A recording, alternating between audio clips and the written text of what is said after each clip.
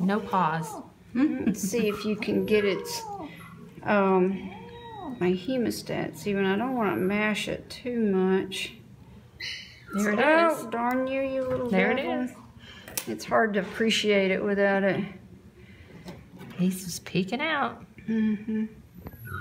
But typically what I have to do is get my hemostat in there, and that hole's just not that big. I know, baby girl. The thing is, I don't want I'm to so sorry. break it. I mean, I don't want to tear up the worm. Sorry, sweetie. I don't want it to be dead down in there. Come on, are you still in there? Yeah, he's still there. He's just not peeking out very much.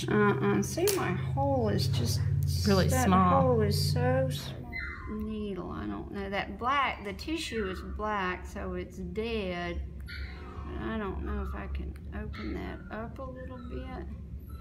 That I can get that. We're really sorry we brought you for all this, Kim. Oh, I know. But you'll feel better. If we can just get that thing open. If that worm was left in there. It'll eventually just make a bigger hole. Did you see how big those worms were? Yeah. And would it come out by itself? Eventually, will they come out on their own? That's a very good question. I think they will. Oh, you got it. Oh, I tore it, darn it. There it no, is. you Oh, got it's it. bigger than I thought it was. Wow. Man, that would have made a trophy had I not torn the thing. Look at that. It's And still what's moving. so neat, and I'll take and put it on the microscope for you since we're doing the whole veterinary degree thing Right. today. Yikes. Is it's got these tiny little barb holes all in there. Oh.